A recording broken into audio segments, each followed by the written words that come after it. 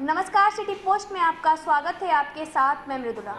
हमारे देश में नारियों को देवी का अवतार माना जाता है और उसकी पूजा की जाती है, लेकिन उसी देश में बलात्कार कम होने के बजाय बढ़ते जा रहा है। जी हां, गया के नाबालिग दलित बच्ची के साथ गया मुख्यालय के डीएसपी के पद पर तैनात कमलाकांत द्वारा बलात्कार की घटना में आज एक बार फिर नए मोड़ पे आ गई है, जब बलात्कारी डीएसपी कमलाकांत की पत्नी ने बड़ा खुलासा करते हुए बताया है कि उस वक्त पीड़ित दलित नाबालिग बच्ची के भाई ने इसकी शिकायत की थी, लेकिन रसूख कदर और ओहदे के वजह से बलात्कार की पीड़ित नाबालिग दलित बच्ची की आवाज़ दबा दी गई थी। जी हां, गया के पूर्व डीएसपी के पद पर तैनात कमलाकांत की पत्नी गया व्यवहार न्यायालय पहुंची और अपना बयान दर्ज करवाने। जी वहीं आपको बता दें कि गया के मुख्यालय डीएसपी के पद पर तैनात कमलाकांत ने अपने रसूख का नाजायज फायदा उठाते हुए एक दलित नाबालिग बच्ची के साथ दुष्कर्म की घटना को अंजाम दिया था। वहीं बलात्कारी डीएसपी के पद पर तैनात थे। डीएसपी कमलाकांत सन 2017 में गया मुख्यालय में डीएसपी के पद पर तैनात था। उस वक्त नाबालिग दलित बच्ची के भाई द्वारा इस दुष्कर्म की घटना पुलिस को लिखित शिकायत कर दी गई थी, पर कमलाकांत ने रसूखदार के वजह से दलित नाबालिग बच्ची के साथ हुए बलात्कार के दोषी डीएसपी कमलाकांत को कोई बाल भी बाका नहीं कर पाया। यह मामला उस वक्त बलात्कारी डीएसपी कमलाकांत ने अपने ओहदे और रसूखदार की वजह से दबा दिया गया था। इस घटना के 3 साल से भी अधिक बीते जाने के बाद आज फिर से बलात्कारी डीएसपी पर कार्रवाई करना शुरू कर दी गई है। आज गया व्यवहार न्यायालय में बलात्कारी डीएसपी कमलाकांत की पत्नी को 164 का बयान दर्ज कराया गया। बलात्कारी डीएसपी के पत्नी ने बताया कि इसकी जानकारी पीड़ित नाबालिग दलित बच्ची ने उन्हें घर जाकर बताई थी, लेकिन पति ने इस मामले को दबा दिया था। आज 3 साल से भी ऊपर बीत जाने के बाद यह मामला फिर से तूल पकड़ने लगा। पटना क्राइम ब्रांच के सब इंस्पेक्टर बलात्कारी डीएसपी की पत्नी के साथ आज गया व्यवहार न्यायालय पहुंचे और उसका बयान दर्ज करवाए। वहीं आपको बता दें कि क्राइम ब्रांच के सब इंस्पेक्टर हरेंद्र कुमार ने बताया कि यह मामला सन 2017 का है। उस वक्त कमलाकांत गया मुख्यालय में डीएसपी के पद पर तैनात थे। उनके यहाँ पटना से लाई गई एक नाबालिग बच्ची को घर पर काम करने के लिए लाया गया था, लेकिन उस बच्ची के साथ डीएसपी कमलाकांत ने बलात्कार किया। इसकी जानकारी पीड़ित नाबालिग दलित बच्ची ने अपने भाई को दी थी, लेकिन इस पर कोई कार्रवाई नहीं हुई थी। क्या बोलना चाहेंगे? अभी तो उसमें वही बयान देने जा रहे हैं और अच्छा, तो क्या लगता है इस तरह का जो मतलब आरोप लग रहा है, क्या आप कुछ बोलना चाहेंगे आप? इस तरह का जो कांड हुआ है आपके पति के विरुद्ध, क्या आप बोलना चाहेंगे इस पर?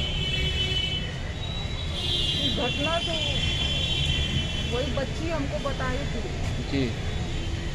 घटना के बाद बच्ची हमसे मिली थी, तो बच्ची बताई थी कि मेरे साथ इस तरह की घटना घटी है।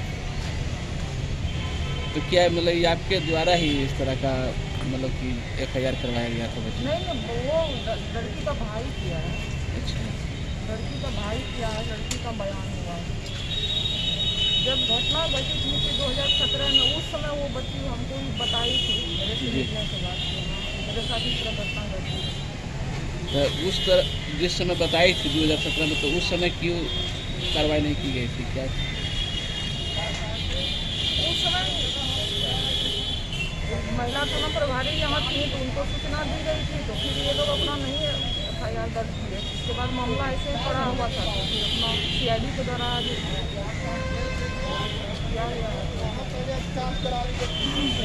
को चला गया। से क्या कंप्लेन भी की मैडम, लेकिन इस पर कोई सुनवाई नहीं हुआ। घटना किनके द्वारा हुआ किया गया? घटना अपने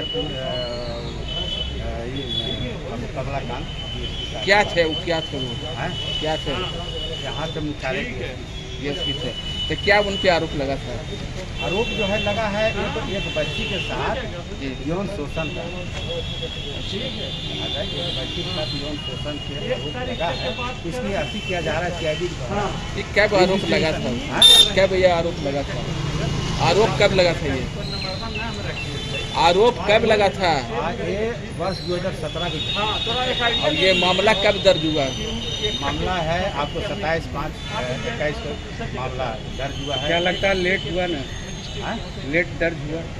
लेट दर्ज हुआ, मतलब CID में कोई कमी नहीं है, क्योंकि जो है इस तरह का मामला गया था। पहले जो थाना प्रभारी मीरा कुमारी थी, मीरा कुमारी पहले थाना प्रभारी थी, वहाँ कहा गया, लेकिन वो केस नहीं दर्ज। क्या पदाधिकारी रहने की वजह से लेट हो रहा था इंसाफ मिलने में? अब यही सर आज कोर्ट में क्या था? आज उनकी मैडम आई हुई है, क्या मैडम को जो है 164 का बयान कराना है, जो भी उनका कहना है, कैसे कैसे क्या हुआ है। किनके द्वारा 160 का बयान कराया जा रहा है? कौन है ये? क्या ये जो आई है कौन है ये? जो साथ में लेकर आई हैं, जो आई है उनकी पत्नी है, DSP की पत्नी, उनकी साथ की वाइफ है। ने यही मेन जो है साथ परिचय अपना नाम और परिचय। मेरा नाम हरेंद्र कुमार हुआ, पुलिस निरीक्षक, क्राइम ब्रांच पटना। 1917 में जब यहाँ DSP थे, एक नौकर मतलब दाई को लाए थे घर भेजने, उसी दौरान में वो रात में वहाँ था और कल होकर वहाँ पटना भेजा गया। वहीं बलात्कारी DSP की पत्नी ने बताया कि इसकी जानकारी पहले भी पीड़िता के परिजनों ने दी थी। उस वक्त DSP के ओहदे का दुरुपयोग करते हुए इस पूरे मामला का लीपापोती कर दिया गया था। आज गया व्यवहार न्यायालय में तत्कालीन DSP की पत्नी का बयान दर्ज करवाए जाने के बाद नाबालिग दलित पीड़िता को न्याय मिलने के लिए उम्मीद जगी है। अब देखना यह दिलचस्प होगा कि क्या नाबालिग बच्ची को न्याय मिलती है या यूं ही सिमट के रह जाती है। फिलहाल इस खबर में इतना ही। बने रहे हमारे साथ। धन्यवाद।